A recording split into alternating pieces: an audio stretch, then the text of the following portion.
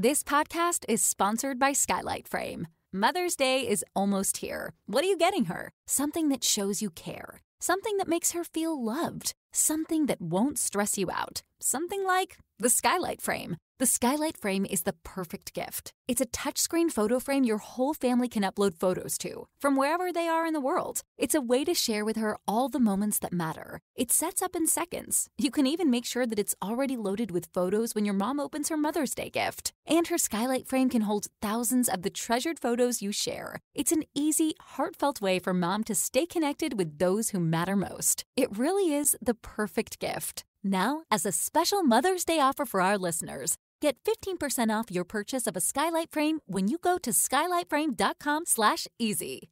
That's SKYLIGHTFRAME.com/easy. Get 15% off your Mother's Day purchase now at skylightframe.com/easy.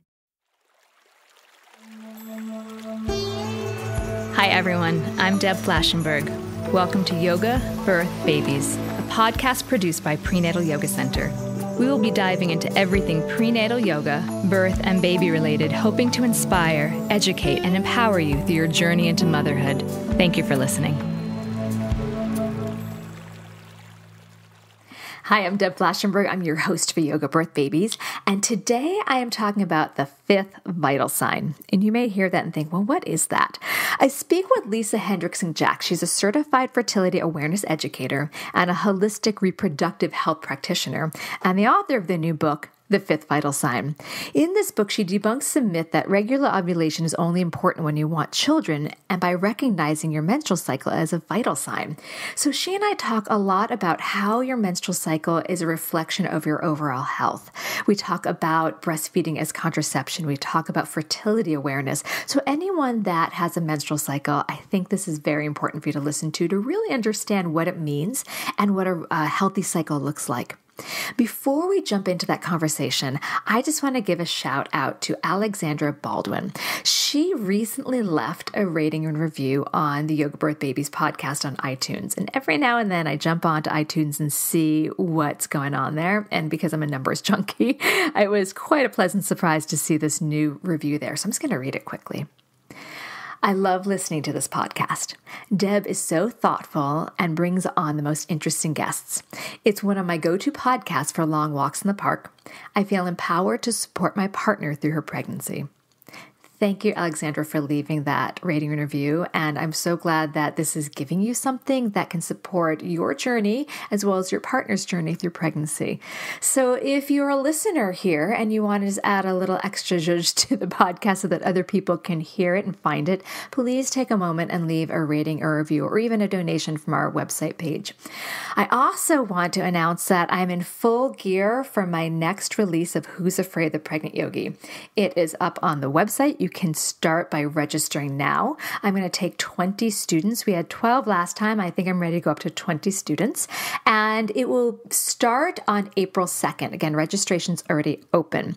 So Who's Afraid the Pregnant Yogi is for yoga teachers who may not feel totally comfortable when a pregnant student walks into their class. And our last round, we actually had people already certified in prenatal yoga. And they felt super confident to teach a prenatal class, but not so confident about how to interweave that into an open level class. So maybe that's something that you resonate with. Or maybe you're a newer teacher and you don't know or don't feel confident in modifications. So I take you through a 5-week online course, and we cover all different aspects of pregnancy and how to interweave those modifications based on the anatomical and physiological changes of the pregnant body so that you can feel confident with your modifications, keep your class safe, and keep your class moving without feeling like you're stumbling over what to do. So check that out. It's on my website, prenatalyogacenter.com, or you can look under who'safraidthepregnantyogi.com. And then last announcement, I can't believe that I'm recording this in February, and at this point, the fall New York teacher training is already half full. So we have 8 spots left for the fall, and we finalized the plans for Charlotte, North Carolina. We'll be back at Yoga 1. So check all that out if you want to continue to study with me. All right, so I have talked enough. We're going to take a quick break, and when we come back, we're going to jump right into my conversation with Lisa. Enjoy. With the Lucky Land Slots, you can get lucky just about anywhere.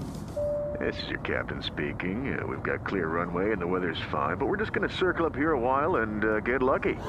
No, nothing like that. It's just these cash prizes add up quick. So I suggest you sit back, keep your tray table upright, and start getting lucky.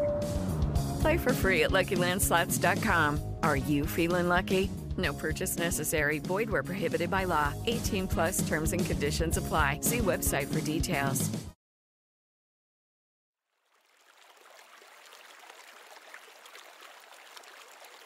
Hey, Lisa, how are you today?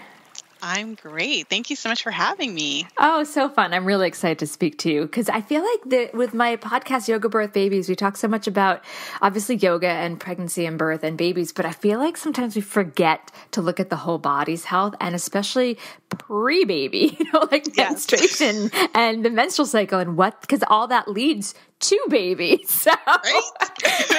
Kind of important. Yeah, kind of important, especially also then we can talk about post-baby. I think this is just a part of women's health that we don't always get to. So I love that we're going to dive into that today because I have to say it's not my strongest point of education. So maybe I'll learn a little something or two. So great. So let's just jump into what brought you into this whole world and a little bit about yourself. Yes, no, for sure. My experience coming into fertility awareness, I think it's an interesting story because I discovered it really young. I was about 18 when I stumbled across fertility awareness, and I had used the pill for painful periods and heavy periods because I was super athletic back in the day, and it was kind of hard to do all of that and deal with crazy period cramps at 15 years old. Yeah.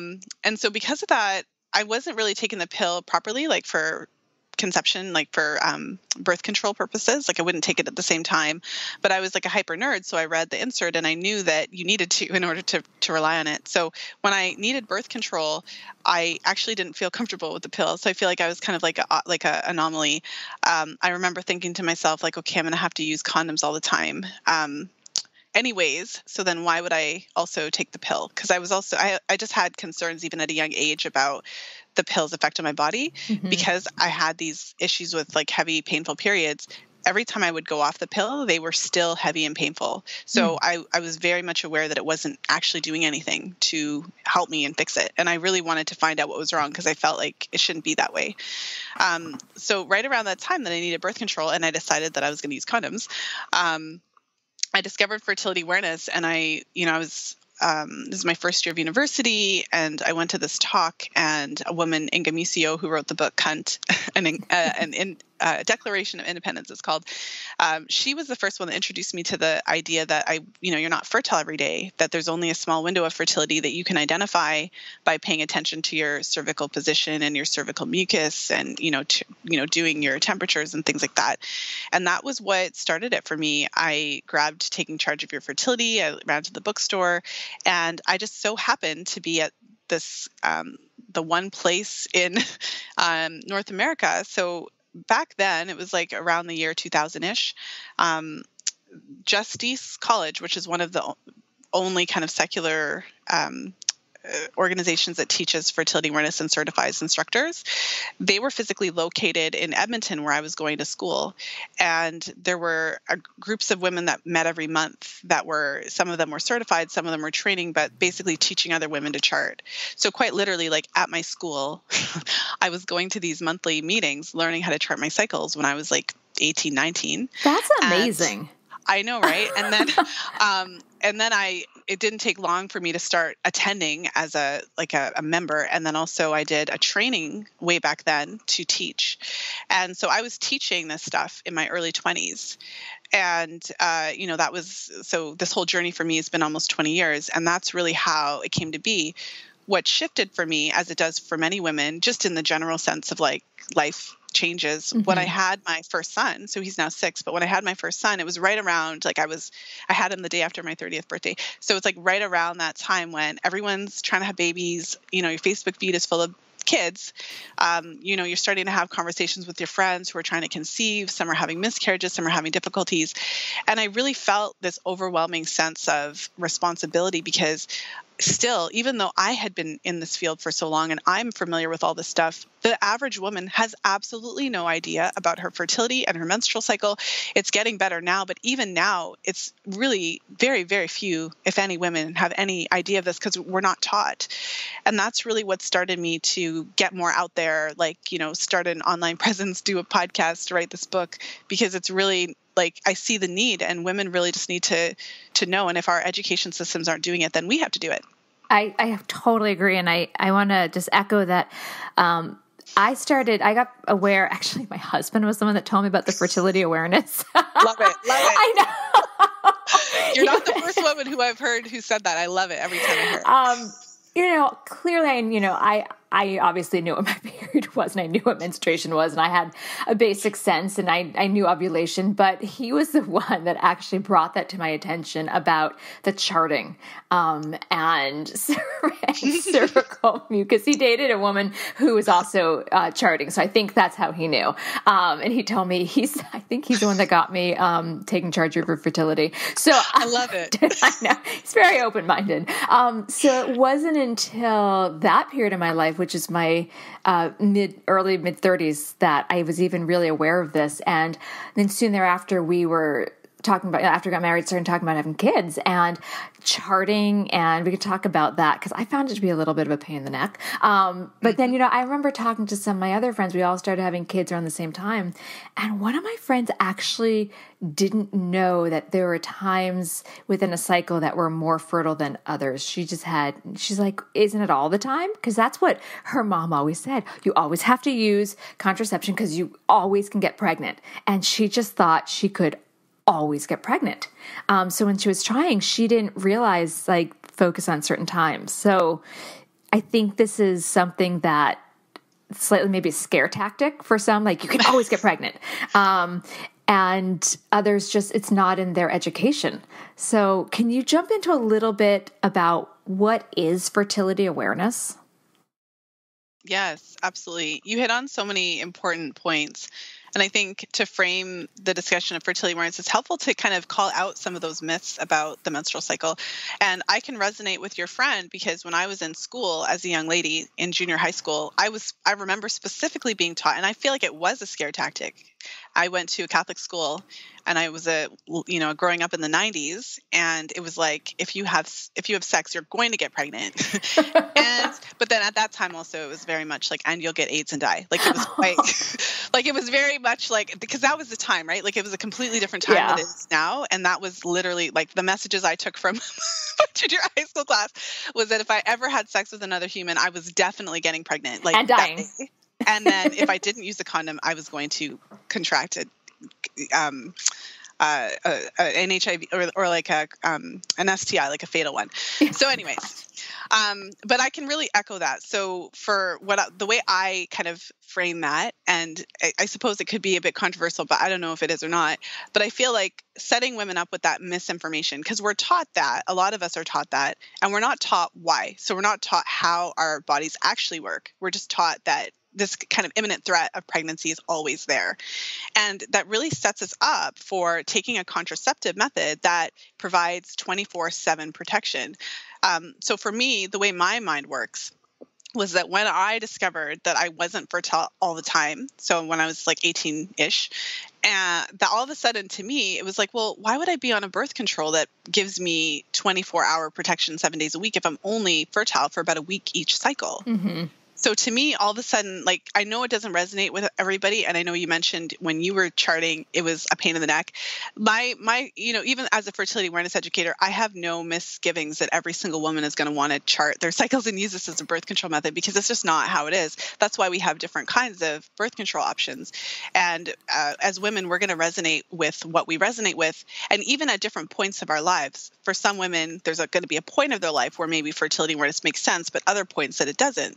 And so this is really about the knowledge. I think as women, we all need to understand that basic, how our body works. And then we get to decide what we're going to do with that. knowledge. But fertility awareness, so to answer your question, it's a basic understanding of your cycle. So it really demystifies what's going on with our reproduction. And it's based on monitoring 3 main fertile signs, which is our cervical mucus and our basal body temperature. So taking your temperature, every day in the morning before you get out of bed, your resting temperature, and your cervical position. And what's interesting is that the way that our menstrual cycles work, there's only a small window of fertility each cycle. So it's about 6 days. And of course, if you're using the method as birth control, you're going to have to add a buffer around that. But the reason that it's 6 days is because as you approach ovulation, your ovaries start producing more and more estrogen. And that estrogen triggers your cervix to make cervical mucus. And so although we're not taught about it, generally speaking, as women, a lot of us have had the experience of it, but we just didn't know what it was. So for instance, if you've ever had that feeling of wetness and you think, oh my goodness, my period's coming, and you run to the bathroom, but there's no period. If you've ever had the experience of thinking you actually have an infection because you notice you have discharge, quote unquote, and you even go to the doctor and maybe even get a prescription, but your test is clear. So mucus can look either like, clear raw egg whites, like that kind of like this clear stretchy, or it can look like creamy white hand lotion. And for some women, they might not have large quantities, but there'll be a point in their cycle where they go to the bathroom and they're wiping and it's like really slippery, or maybe they feel like they have to wipe several times until it feels dry again. But really, that happens as you approach ovulation, and your mucus is really, really neat. It's got a lot of amazing qualities, but I think it's best known for being able to keep sperm alive for up to 5 days. So in this tiny window of fertility, basically, just to kind of put this into perspective, you would produce mucus on average like 2 to 7 days before ovulation. So if you were to be checking for this and looking for it, and you notice you had mucus on like Monday or Tuesday, you could have sex on Monday or Tuesday when you have this mucus. The mucus is going to draw sperm into your cervical crypts. It's going to keep it alive for up to 5 days and, kind of release it into your uterus and fallopian tubes around ovulation. It's really neat. And so you could ovulate on Friday and actually get pregnant because you had sex on Monday or Tuesday. But then outside of that window, your cervix is closed. The mucus is not flowing. Your vagina is acidic. After ovulation, you only ovulate once in the cycle. So after ovulation, you produce progesterone, and that causes some specific physiological changes, including raising your temperature, shutting down your mucus production, closing your cervix, changing the position of your cervix inside of your vagina. And so after ovulation, the candy shop is closed. Like nothing can happen, and you actually can't get pregnant for the rest of your cycle because there's no egg. The sperm can't survive. And this is a scientifically proven method. So it's really, really interesting because it's basic anatomy that we really should just be taught kind of standard as young ladies growing up. Okay, round 2. Name something that's not boring. A laundry? Ooh, a book club. Computer solitaire, huh? Ah, sorry, we were looking for Chumba Casino. That's right. ChumbaCasino.com has over 100 casino-style games. Join today and play for free for your chance to redeem some serious prizes. ChumbaCasino.com. No purchase necessary. Void where prohibited by law. 18 plus. Terms and conditions apply. See website for details. This podcast is sponsored by Skylight Calendar.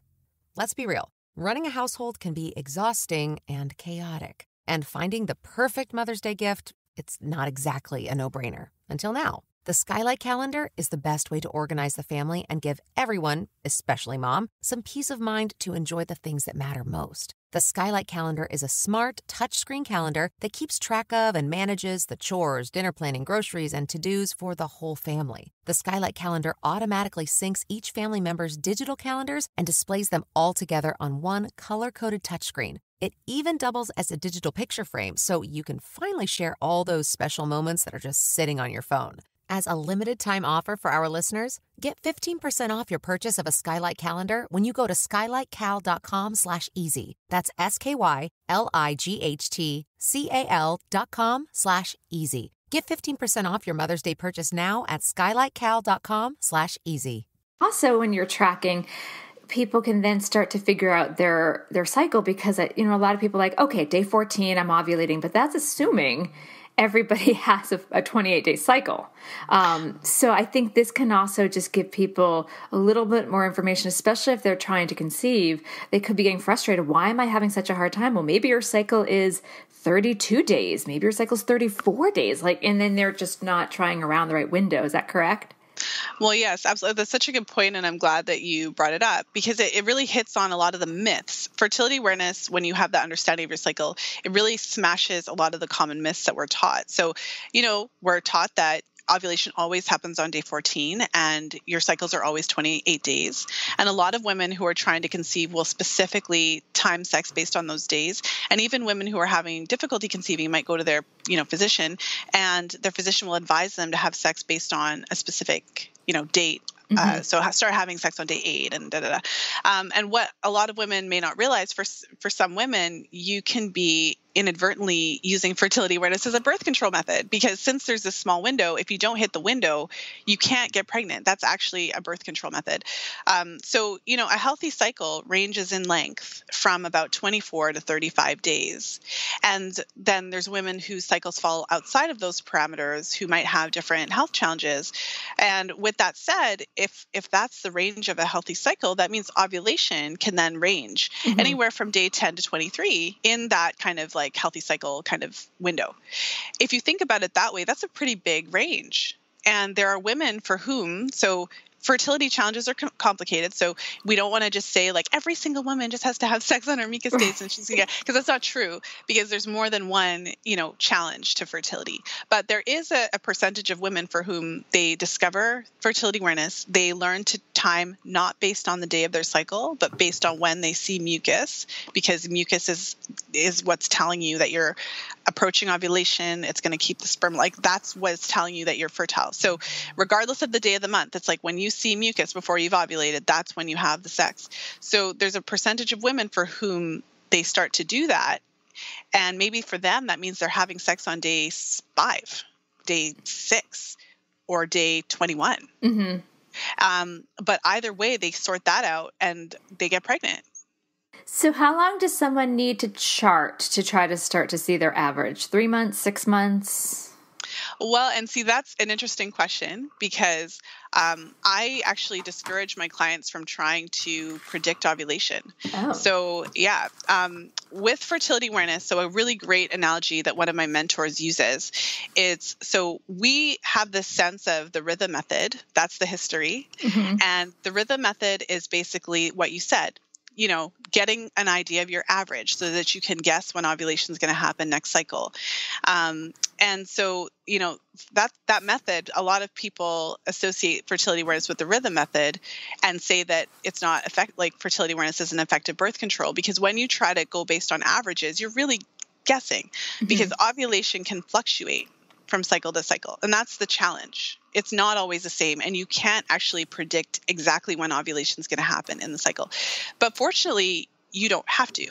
So when you're charting your cycles, if you start to really get that it's your mucus that tells you when you're fertile, you don't have to have sex on ovulation day.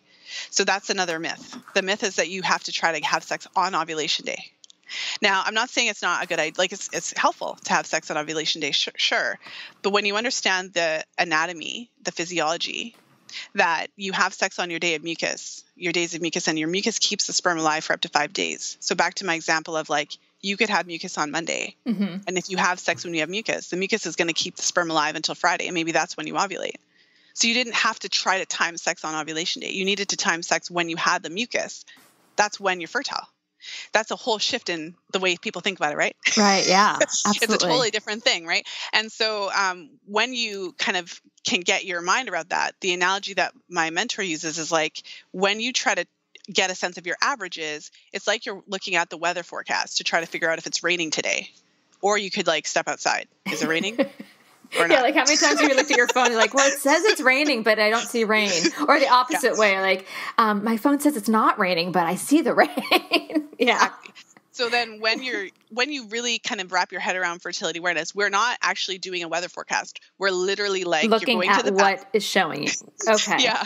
Well, then can you talk a little about the temperature? Because that's something that always confused me. So I remember at one time reading like you couldn't have moved to get an accurate temperature. And like I might have woken up at like 4 to run to the bathroom, and I'm like, oh, I ruined it because I got up, and I'm waking up at 6 or 6:30. So can you talk a little bit about what someone's looking for when they're taking their temperature, and what are the parameters around that?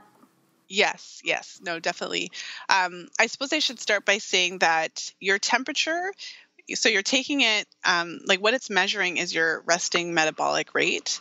And so what you're trying to get at is like if you, in an ideal scenario, you would go to sleep and have at least 5 hours of uninterrupted sleep. So the kind of thought behind it is that you're laying down at rest for long enough that your body's kind of resetting to this base level of metabolism. So you're actually kind of measuring your base level, the lowest energy expenditure. And the reason that we care about this is because after ovulation, you produce a significant amount of progesterone. Your progesterone actually surges. Without ovulation, if you're not ovulating, you're not producing progesterone.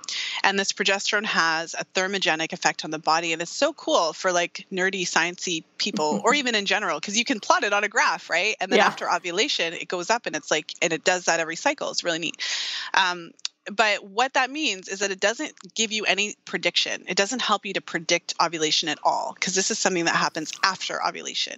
So it's really helpful when you're charting, because it helps you to pinpoint about when ovulation happened. Like, outside of an ultrasound, on your ovary every day, this is kind of like the next best thing.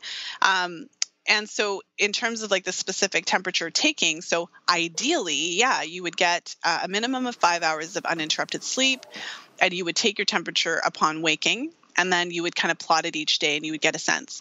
So, for a lot of women, for pretty much all of us, like every day is not this perfect day. I've got kids, so it's not like, and sometimes I got to pee in the middle of the night, so it's not always perfect. So my advice is kind of different to, everyone has an opinion, but I've been teaching women for a really long time, and I've been charting for a really long time. And I believe that fertility awareness has to fit into your life. Like you shouldn't be getting up at 6 o'clock on a Saturday morning just to take your temperature, because I think sleep is more important than that. And so what I teach my clients when we're talking about temperature is to just, we have to kind of let go of this idea that the chart is going to be perfect, because it's not. There's no, like, how many times in your life did you have 30 days where every day was perfect? Like, that doesn't even make sense. I'd like one right? perfect day. So the first thing is to like let that go and just like let it go, just enough. The second thing is to start to understand that the temperature can fluctuate differently with different people, and you kind of try to figure out what has an effect on your temperature. So let me give you an example. For some women, getting up to pee in the middle of the night is going to like throw their temperatures off. And for other women, it doesn't necessarily make that big of a difference. So what I suggest is to chart your temperature every day, even when it's not perfect, even when you get up early, even when you get up later, even when, just take it anyways. Because when you start to do that, you start to get a sense of what actually does affect your temperature versus what doesn't. And the key is to just make a little note in the comment, like got up to pee, or, whatever happened, kid woke me up or whatever. But that's my suggestion, because once you get a handle on some of those basic things, you start to recognize what is really going to affect your temperature or what isn't. Now, for some women, their lives are such that the temperature is just not realistic. So for some women who work during the night, and it kind of like they do shift work, and sometimes, or for some women, you just had a baby, you're breastfeeding, and there's just some times when the temperature isn't going to work effectively. So some women in those cases will turn to devices like, there's lots of devices now that you can wear that will, measure your temperature all night and spit out an average. So it'll give you like an average sleep temperature or something like that. And so for a lot of women, that's helpful, because then those devices use algorithms to spit out temperatures that always look perfect.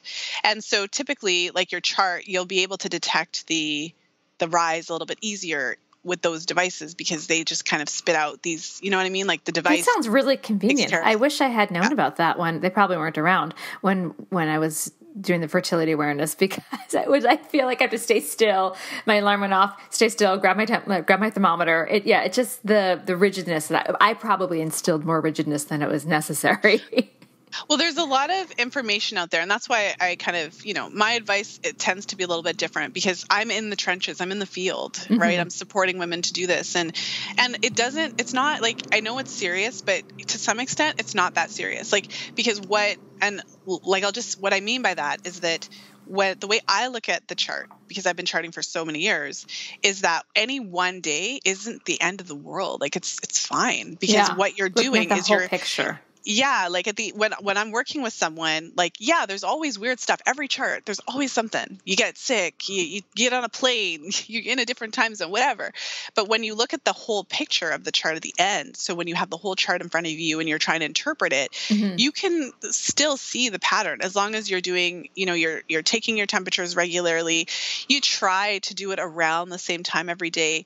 I would say within an hour or two. But again, we have the ideal situation, and then we have like the realistic day to day. And so what I say is, like, I have had women who say, like, I get up every day at 5 for work. And so then they're getting up at 5 on a Saturday, taking their temperature, going back to bed. Like, what you could, like, or you could wake up when you wake up and take your temperature then and make a note on your chart. I've had clients for whom they get up an hour or two earlier or later, and it makes a huge difference on their chart. And I've had other clients where it kind of makes a difference, but it's not like you can still read it. You can understand it because with your notes, you can interpret it. It's fine. So don't make yourself a slave to this awareness chart because life is more important. I want to switch a little bit to, because this podcast is so much about birth and babies, I want to talk a little bit about conception. So we already talked about, knowing your fertility time and when you're most likely to conceive. But what are some common health conditions that you've seen that can disrupt conception? Disrupt conception, disrupt the menstrual cycle, both. Let's go with well, it's interesting because, so for instance, like the book, my argument is that I'm arguing that the menstrual cycle is a vital sign. This is an idea that it's not like a new idea. There's a lot of different individuals, like even within my own like training as a fertility awareness educator, I first became acquainted with this idea at the very early stages of my learning about this, because the menstrual cycle reflects your overall health to you, which is really an interesting concept, because then all of a sudden it means that menstruation is actually important, and it's a sign of health. So for women of reproductive age, having healthy periods and regular healthy cycles is a reflection of health. So, what I mean by that is that if you're having a health issue, in one way or another, you can expect that it will show up in your menstrual cycle. And so in many ways, there's a lot of different health issues that can show up in different ways. You wouldn't necessarily know unless you knew what to look for. But so one of the most common health issues that disrupts the menstrual cycle is thyroid disorders. And so, women are disproportionately likely, if someone's going to get a thyroid disorder, I believe it's at least women get thyroid disorder or are diagnosed with thyroid disorders at a rate of at least 10 to 1 compared to men. And especially women who are, in that phase of pregnancy and lactation, there's a huge association with thyroid disorders and pregnancy, lactation. And so what that can look like in the menstrual cycle. So when you're using one of those neat, handy sleep devices that like gives you an average sleep temperature, you're not necessarily going to see the actual basal body temperature. So it wouldn't necessarily alert you if your temperatures were too low. But if you're actually doing it kind of old school with a regular thermometer, one of the kind of clear signs of suboptimal thyroid function would be low temperatures on the chart. So on average, temperatures that are lower than, like in the pre-ovulatory phase, temperatures that are lower than about 97.5 degrees Fahrenheit consistently, or 36.4 degrees Celsius consistently. So typically it's like the bottom of the chart consistently, like you're always running low and you might have other signs of it. Sometimes thyroid disorders can show up with like issues with the menstrual cycle, like maybe you have heavier periods, maybe your ovulation is delayed and you have longer cycles. Maybe your luteal phase is a bit shorter because that can indicate lower hormone function. So there's different ways that it can show up for thyroid. Women that have polycystic ovarian syndrome, for example, that shows up in the menstrual cycle chart in a very kind of classic way. So with polycystic ovarian syndrome, the classic way that it shows up in the menstrual cycle is long, irregular cycles. So instead of having a cycle that would fall between, say, 24 and 35 days regularly, you might have a woman whose cycles regularly are longer than 35 days. Maybe she only has like 7 periods a year. She doesn't really know when her next period is coming. And polycystic ovary syndrome, so right in the title is like polycystic ovaries. It can give us the impression that it's an ovarian issue. But really, women who have that issue have a lot of the metabolic markers of women who, like a pre-diabetic woman. Insulin resistance, inflammation, increased risk of cardiovascular issues, increased risk of developing diabetes later in life, as well as gestational diabetes and pregnancy. So it's really not an issue of the ovaries. The menstrual cycle is kind of giving you a sign that there's an underlying metabolic issue at play. I really feel like women don't think about what a normal healthy cycle should look like, and just be like, oh, this is just my cycle. I'm really crampy and uncomfortable, or it's just scattered. I think I took for granted that I just had still have a really healthy cycle. Like it just was my life, and because it didn't affect me, I didn't really think about it. And I think a lot of women could just think this is just what it is, and just take like, it's kind of like postpartum, where someone could have incontinence and like, this is just what it is. They don't really think they have to serve their body to fix it. They just accept like, oh, I don't know when my period's coming, or, oh, it's really uncomfortable, I just take extra Advil. So looking at it as like a normal, healthy menstrual cycle can really reflect a healthy body. I hadn't really thought of that.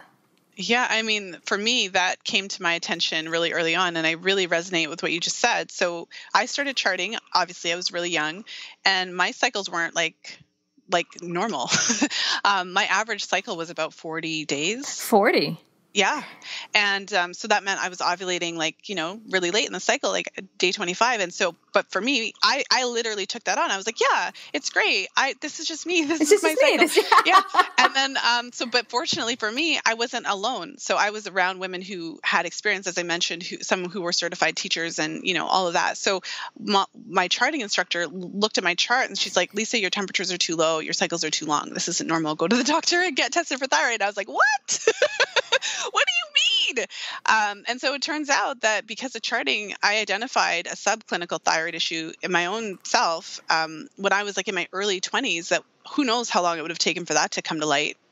And by tending to that and over the years, like supporting my thyroid and my body, like it never progressed, into, because you caught it early. Yeah, you got a sense that something was wrong in your body. Yeah, I just think that was a light bulb moment for me. I'm like, oh, of course.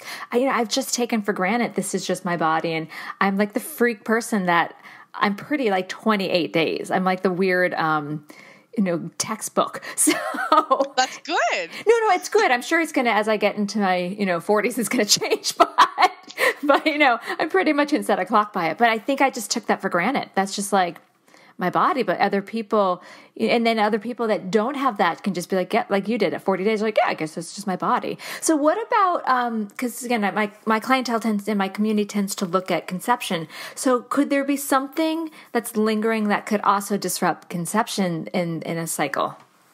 Well, so anything that disrupts the cycle. So even in the two examples that I gave, which, thyroid disorders or, polycystic ovary syndrome. So they would each present a unique challenge. So for instance, with thyroid disorders, our bodies are designed in a really interesting way. As I mentioned, after ovulation, your temperature actually goes up. And that means that in order for you to get pregnant, your body is supposed to be at a certain temperature. It's important enough that after ovulation, your temperature rises on the chart. Mm-hmm. So if you have a thyroid issue that's not addressed, and your body temperature, your metabolism is literally too low, like you're too cold. Women with thyroid disorders are much more likely to experience miscarriages and have difficulty conceiving. It's right there in the literature. And so just with that in mind, I remember I did a class once. So I do these 10-week, this group program, and I teach women to chart. And I had one group of women who were trying to conceive and another who were avoiding pregnancy.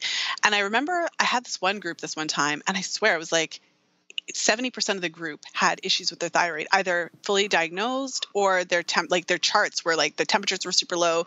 You could, markers on the, I'm basically saying like, okay, you need to go to your practitioner and get this checked out. Right. But it was like a significant percentage of women. And it really struck me that, this is a really common issue. So that's an example. Polycystic ovary syndrome, as I mentioned, these women, one of the classic signs on the chart and in the menstrual cycle is these long irregular cycles. So I mentioned that there's about a 6-day window in your cycle when you can get pregnant. If your cycle is 64 days, no, but that's a real thing. So not for every woman with polycystic ovary syndrome, but it's not uncommon for a cycle to be 50 days or 40 days and kind of fluctuate. And we're talking someone like in their 20s, 30s, because I would assume as someone gets into, 40s, 50s, it's going to elongate. Or is this, right? So we can chat. So basically, what's really interesting is that the first couple years after your period, let's say the first 4 years after your very first period, there's a period of time where your cycle's maturing and normalizing. So in that period, that's a kind of a period where you expect cycles to sometimes be a little shorter, sometimes be a little longer. So for women during the pre-menopause period, so that would be the 10 years before your last period, there's a few different trends that can take place. And so what often happens for women is that maybe their cycles will start to shorten a little bit. So you've always had a 28-day cycle, but all of a sudden ovulation will start happening earlier in the cycle. And maybe your cycles will go, 27, 26, 25, 24, even 21 days. I'm just trying to get a sense, if someone's in their kind of the birthing phase of their life, if they should not expect a 60-day, that's just clearly saying something's wrong. Well, absolutely. So there's no scenario where a 60-day cycle is optimal. Okay.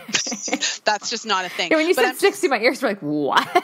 But I was giving that as an example because, to kind of, your question was around how could these conditions affect your chances? Yeah. I guess I hadn't. Yeah, because you've always had regular cycles, it's hard for you to imagine a woman not having a period for 2 months, but it's a real thing. And so there's a lot of women out there who have this particular challenge when I'm saying that, they're like, well, yeah. No, this is fantastic. I think you're shedding light because I'm sure there's a lot of listeners that are like, of course, Deb, stop being an idiot. Of course. And I'm just stuck in my own bubble of knowing, because, I don't think we talk about this enough. My friends and I talk about birth a lot, but I don't think we've ever sat and said, what's your cycle like? So this is great. This is getting people to relate and acknowledge and maybe even start more of a conversation. Well, absolutely. And then kind of going back to that example, if there's only a 6-day window in your whole cycle where you can get pregnant, it makes it a lot harder to hit that window. Yeah. So there's kind of this idea, of course, that women with polycystic ovary syndrome are infertile or won't be able to get pregnant, which isn't true. It's complex. So you have to kind of address if you think of the cycle as a vital sign, if the cycle is 60 days, what that literally means is that your ovulation is delayed for a really long time. And that the reason that your ovulation is delayed in that particular health issue is typically a combination of inflammation, insulin resistance, meaning that when you're consuming sugar, it's if you think about it as a cousin of actual, diabetes or something like that, a metabolic condition, there's all of these other factors. Your body's really having a hard time because you might have a predisposition to just not deal well with sugar that then disrupts the cycle. So there's a reason why ovulation is delayed. There's something that is happening that is causing your ovaries to basically say, nope, we're not doing this right now. And so from a functional perspective, you would want to figure out what is going on there in terms of improving fertility so that we can get the cycle back to a healthier, 24 to 35 day range and have ovulation happening more regularly. But from a very practical standpoint, if you're not charting and you're not watching for mucus, and your cycles are just really long, what are the chances that you're just going to randomly hit the right day? Correct. Yeah. And then get frustrated if you're trying to conceive. Well, and then and then you go to your traditional doctor, and really what medicine has for women with these conditions are different types of medications that sensitize the body to insulin, and also medications that force ovulation. So that I was just thinking that, like, my friend had Clomid to help her. She had a very scattered cycle, and she had some issues, and then with the Clomid. But so that was kind of is that what the typical process is, or is that just because I'm aware of it? Well, I mean, that's the way, like, so if this is an issue that you have and you go to your typical doctor, the way medicine is, they're not like most regular classically trained doctors are not thinking, oh, well, you probably have, like, they're thinking like, let's change your diet, whatever. Like, they're thinking about, okay, let's get you ovulating. Let's get you ovulating. I have a drug. I can make you ovulate. Let's get this going. So yeah, like this is, but it's just different ways of looking at the same issue. Obviously, that if you take Clomid, it can make you, that's what it does. Like, it makes 70% of women who take it, like, go on to ovulate. So yeah, like it makes you ovulate, but it doesn't actually correct the actual problem. issue. What is the why? Why is the cycle 60 days instead of, okay, we'll force a cycle on? Yeah.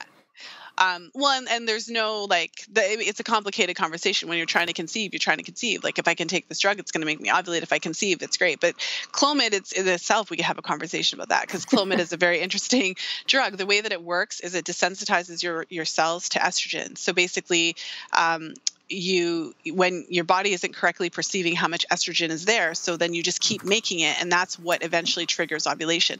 One of the challenges with Clomid is that it has negative effects on fertility. So it, because of the way that it changes how your body perceives estrogen, it's been, like, that particular drug has been shown to reduce thin out the uterine lining, which is kind of important when you're trying to have a baby. Yeah. And also to reduce cervical mucus production. So it's a drug, like a fertility drug, that actually kind of has negative impacts. Right. So if we need that mucus to help draw the sperm in and keep it healthy and moving, so now we're drying it out a little bit. So if I'm understanding this correctly, it's forcing ovulation, but it's not helping the process other than that. Well, yeah. And I mean, everything we do has positives and negatives. So there are women who conceive on Clomid, and I mean, that's the whole point, right? But again, it's this kind of interplay between, like, what are the trade-offs? Like, what is it doing? Because I've worked with women who have, been through the IVF and IUIs and, like, the Clomid and all of that, and they're obviously coming to me because they're looking for, like, okay, I've had all of the drugs and I just want to know what my cycle's like. I just want a minute. I need to kind of, like, take a minute to I want to do a little bit more holistic stuff for a while. So they're coming to me for that. And I've worked with women who've had multiple rounds of some of these fertility drugs who, like, it takes their bodies months to start making mucus again. So it's so interesting. I'm just fascinated by this. It's not an area I had really jumped into more than just, like, supporting friends through, but now you have definitely piqued my interest. I want to shift a little bit to something I hear my students talk about a lot. I also get some sheepish looking smiles walk back in the door when I'm like, your baby's 6 months. Congratulations. Welcome back. We talk about how effective is breastfeeding as contraception. Break some myths. Yes. Yeah, it's really interesting. So, I mean, breastfeeding by itself, I could not trust that just by itself as contraception. And that's because there's variation in how, like, every woman's body is different. And also, no two women get their cycles back at the same time. And so, and also it's very dependent. So there is something to be said for the fact that breastfeeding does inhibit ovulation for a period of time, in most women. So there is something to be said for that. And the reason for that is because, as you are breastfeeding, when the baby is suckling, it's stimulating oxytocin production. It's stimulating, you're producing prolactin. That's what's triggering your milk production. And those hormones have this kind of feedback effect that do suppress ovulation. And so, for just in the general, like, for information's sake, for women who are exclusively breastfeeding and they're breastfeeding on demand and they have lots of skin to skin contact, they're more likely to have their like their fertility and their cycles suppressed for a longer period of time. Can I pause on that one thing and say, I want to highlight that you said exclusively breastfeeding and breastfeeding on demand. So I want, if this was in print, it would be in big, bold letters with a highlighter around it and some underlining. So it means like breastfeed, like the baby's only, like you are, my friend called herself the like mobile, what did she call it? It was really cute. It was like mobile milk unit or something like that, moo.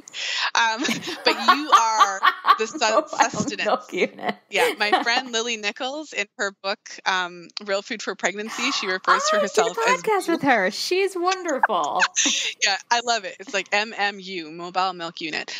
So if you are like, yeah, I love that you highlighted that because people have selective hearing. Yeah, so it's like they're like, of course I'm breastfeeding. I mean, I give a bottle every now and then, but for the most part I'm breastfeeding. So like, I wanted just to make sure we really understood that.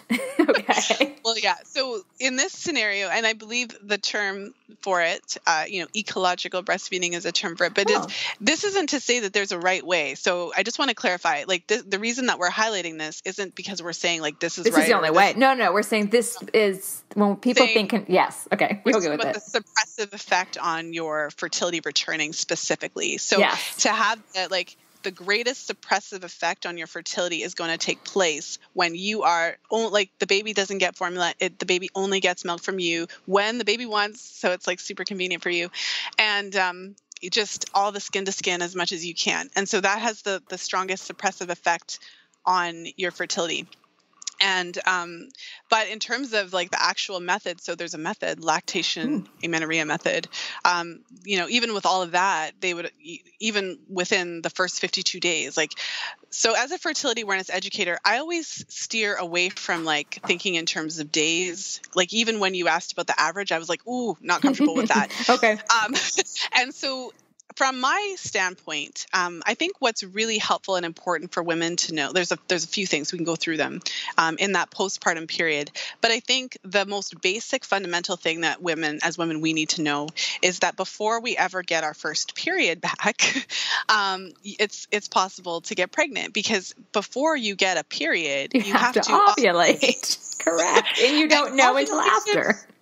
Well, I would say like possibly, because I'll give myself as an example. Maybe that'll, I love giving examples, as you can tell.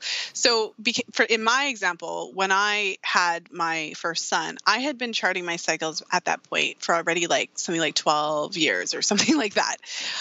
So what that means is I had been for years and years and years very familiar with my cervical mucus production as I approach ovulation. Like I'm very clear about the signs of ovulation and just the general cycle of my body. And so that means for me, when I was postpartum, because I had that charting experience, I was on top of that. So in my postpartum period, I was checking for mucus like I normally would, because after 12 years of doing something, it's like even if you try not to do it, you can't not do it. But basically, in my case, what I was looking for was the return of my fertility. So I wasn't waiting for my period. I was actually looking for my signs of ovulation. I was looking for my mucus.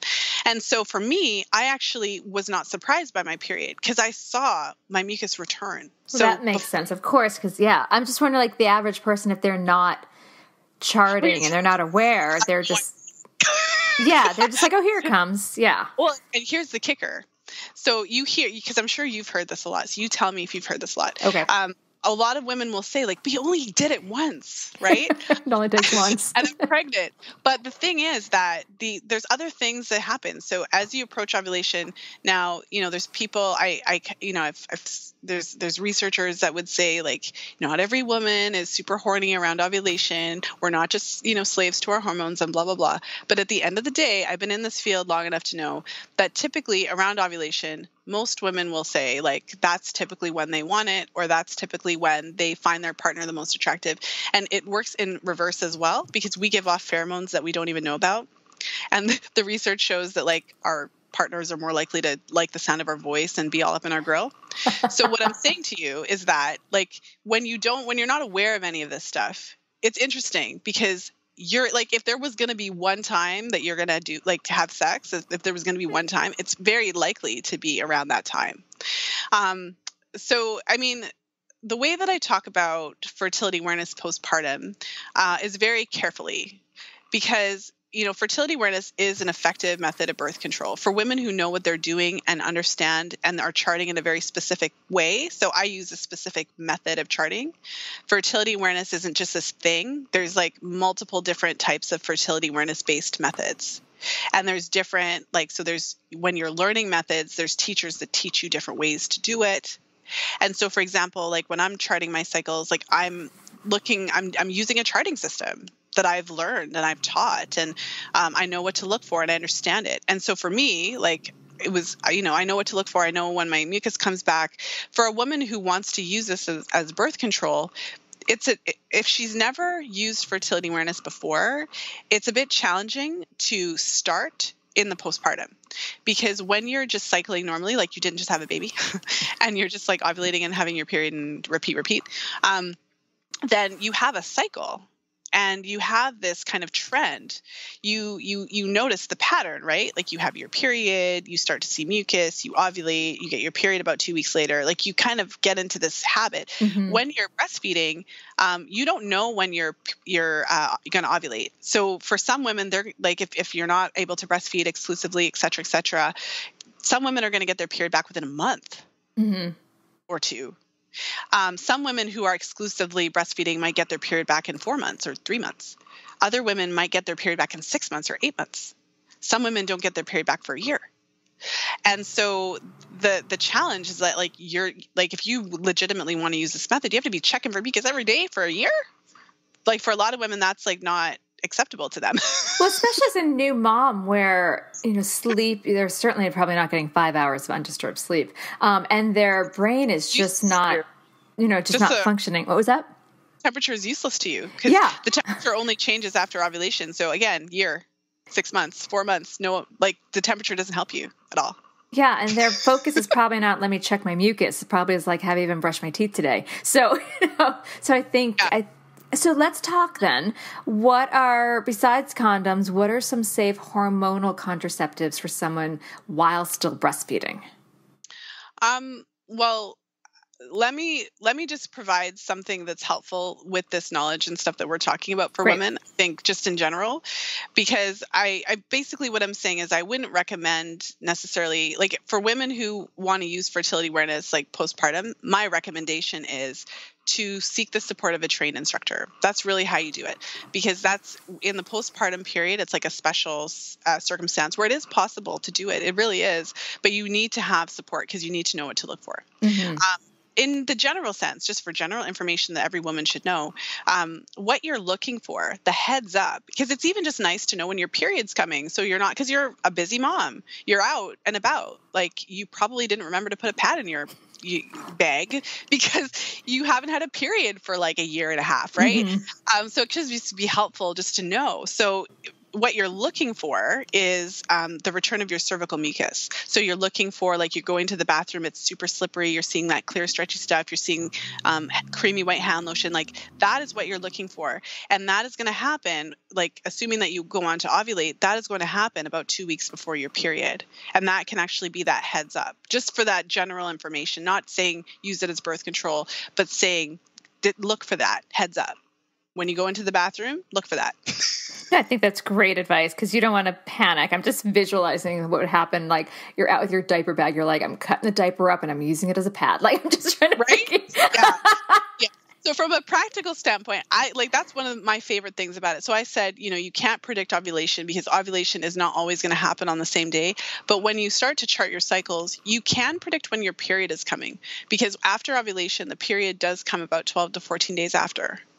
And so, like, just as a very basic, functional, helpful piece of information, it's, for me, that's wonderful throughout my life, because I haven't been on, hormones for like 20 years. So for me, I like to know when my period's coming, so I'm not like out and about and having to come out of a diaper. Don't have to do that. But to answer your question, I mean, for me, it's I am typically not the one that's going to recommend hormonal birth control for women. Mm-hmm. I mean, I'm open to whatever a woman feels is the best option for her. So I think what my biggest thing about birth control is informed consent. For a lot of women, especially women who were on birth control for a long time and then went off of it, to get pregnant and got pregnant, this is kind of like the first time that they've really been in their bodies, connected to, without having their hormones kind of altered and suppressed. For a lot of women, when they're on birth control, a lot of women do have negative effects, whether it's like mood, depression, anxiety, maybe they low libido. The pill is known to suppress libido in a number of different ways. It suppresses your testosterone levels and those types of things. And some women experience painful sex, whatever. And so for some women, even if they try to go back on hormones post-baby, they might find that they actually like being in their bodies and they don't want to do it anymore. I would say it's really a personal decision. Some women do better on progestin-only types of birth control because the estrogen doesn't work well with them. So it's really important to kind of look at those different options. Some women, are going to look at an IUD or something like that, maybe the copper because it doesn't have hormones. All types of birth control, there's positives and negatives, so I think that it's really just important to kind of look at the different options.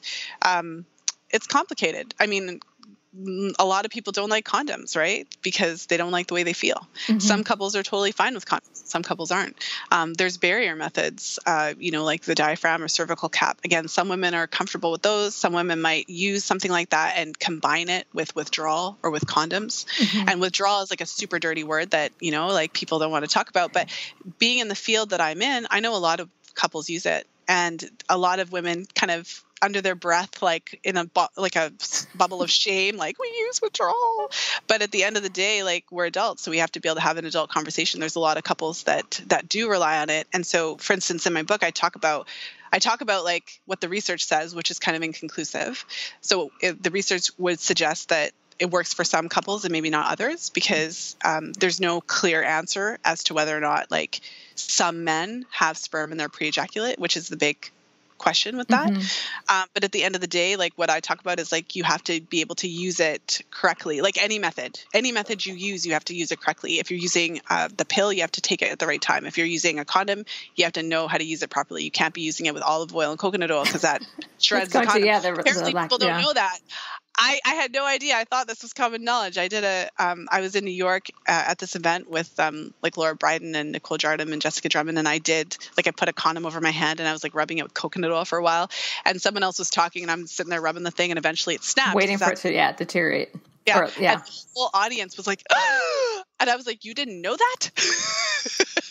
So like a big part of any type of birth control you use, you have to use it correctly, right? So, I'm not sure if I answered your question, but I think at the end of the day, it's hard. It's always hard. And especially for women who always use the pill, they never had to have conversations with their partner around that. Like it was just taken care of.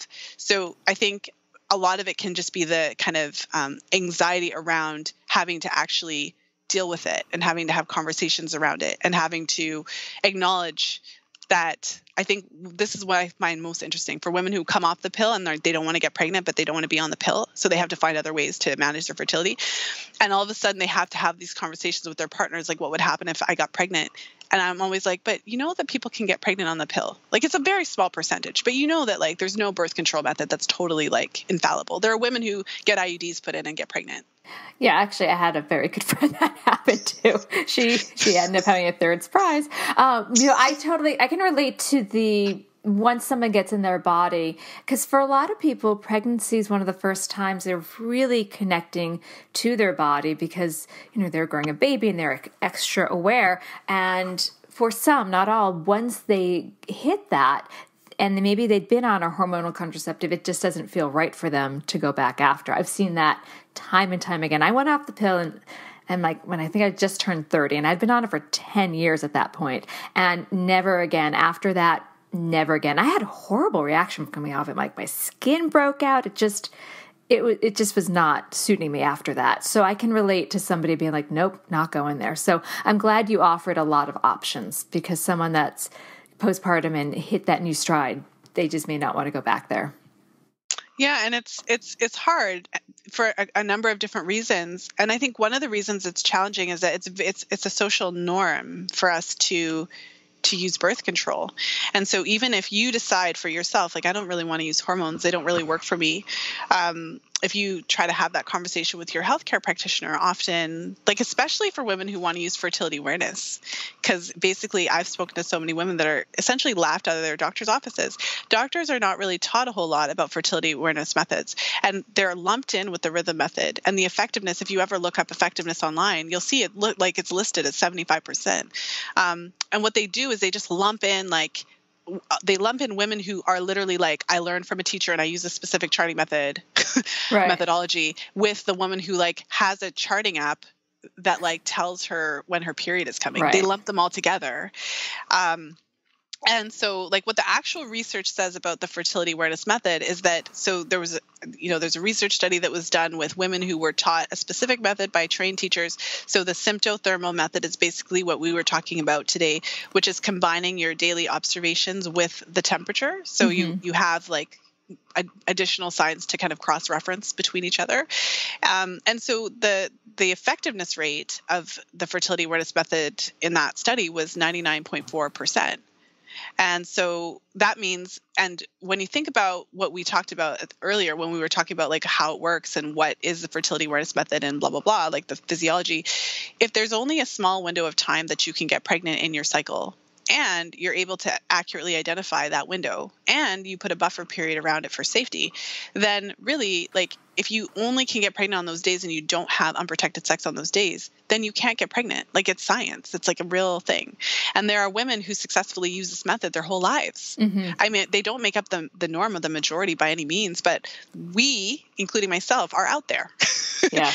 And really it's the world that kind of has to catch up to that, because the challenge is that there's no one birth control method for all women. Some women are going to want to not be on hormones and are going to want to chart their cycles. Some women are going to want to take the pill. Some women are going to want to use an IUD. Some women are going to want to use withdrawal. Like, we have to be able to have adult conversations about that, so that there's not only one option that's presented to us. Right. And as a fertility awareness educator, kind of one of the things that we try to get out is that, you know what, it's not for everybody, but it's actually highly effective. The research shows that women are not stupid. We're not dummies. So we're capable of learning it. For women who know that this is what they want to do, they're highly motivated to learn it. And from my experience teaching women over the years, within about, 1 to 3 cycles, like, so if I'm working with someone, by the time they're on their second cycle that we're going through together, they get it. And it just gives another option. So, all throughout pregnancy and birth, I'm trying to work with my community about autonomy and make choices. So it's just another choice and taking control of your body. So I love that, it's not one size fits all. It's not only one option. It's just another educated choice. On that note, we're going to take a quick break. And when we come back, I'm going to ask you your final piece of advice for either parents trying to conceive or new parents. So let's take a momentary break. Waiting on a tax return? Hopefully it ends up in your hands. Fraudulent tax returns due to identity theft increased by 30% in 2023. If you're in a bind this tax season, LifeLock can help. Our U.S.-based restoration specialists are experts dedicated to helping solve your identity theft issues. And all LifeLock plans are backed by the $1 Million Protection Package. So we'll reimburse you up to the limits of your plan if you lose money due to identity theft. Help protect your information this tax season with LifeLock. Save up to 25% your first year at LifeLock.com/aware.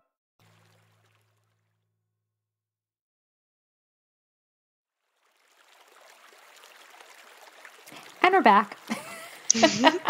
So what is that final piece of advice that you have for either trying to conceive or new parents? For trying to conceive, I would say learn how to chart your cycles and really focus on the role of cervical mucus. Ignore the advice of having sex on a certain day of your cycle and start to really learn about the signs that your body gives you. Good. Okay. What about for new parents? For new parents, what would my advice be for a Sleep. new parent? Okay. I would say, I think that there's a pretty big issue in our culture where we don't really, well, first of all, like it starts even in fertility. We don't really acknowledge a preconception period. We don't really stress the importance of going into pregnancy with good nourishment, things like that. That would really, that sets us up to have healthy babies, but it also sets us up to be healthy moms. Mm-hmm. So a lot of us go into pregnancy after, years on birth control, or, you know what I mean? Like, we're not always our best selves. We try to be, but you know what I'm saying? So post baby, I think there's a lot of attention on baby, but we really need to try to focus on mom. So if anything, for new parents, it's really trying to get that support that you need. You need people making meals for you. You need people taking care of you. You need basically support so that you can be the best mom. I feel like that's not very succinct, but I think you can tell what I'm trying to say, because I feel like it's a really big issue for new moms. We just don't necessarily get the support that we need, both actual people and hands, but also like nutrition, nourishment. Recognize that having a baby is probably one of the times in your life where really you have the highest nutritional needs. Like, you have the highest emotional, nutritional needs. It takes a lot out of you, quite literally and figuratively. And so, as a new parent, it's hard to find time for yourself, but most women go on to have more babies. So it's really important to take that time to really replenish your nutrients, nourish your body as best as you can, so that you can be the best mom, and also to prepare yourself if you're planning to have more than one. I love that. And where can people find your work? Well, thank you for that. So the book is The Fifth Vital Sign, Master Your Cycles and Optimize Your Fertility. I really went to town and included over 1,000, research citations in there. The book is available on Amazon in paperback and ebook format. And you can actually get the first chapter for free over at thefifthvitalsignbook.com. I have a podcast, Fertility Friday, so whatever your favorite podcast app, you can search for me, search Fertility Friday, and I'm the first that comes up. And yeah, I'm around. I'm in the places. Yay. And so I'll make sure that I have all of that on our show notes, a link to your podcast, obviously a link to your book. And if people want to learn even more about you, they can dive in. I also have your full bio up on the show notes. So I wanted to thank you, because I really enjoyed this talk. It's something I admit, I hadn't put a lot of thought into it. I took for granted that my body was able to go on the norm, and you really enlightened me, and I'm hoping enlightened our community, and especially if someone's having difficulty conceiving, stepping back and looking at their whole body as health. So thank you. Thank you so much for having me. This was so much fun chatting with you. I loved your questions.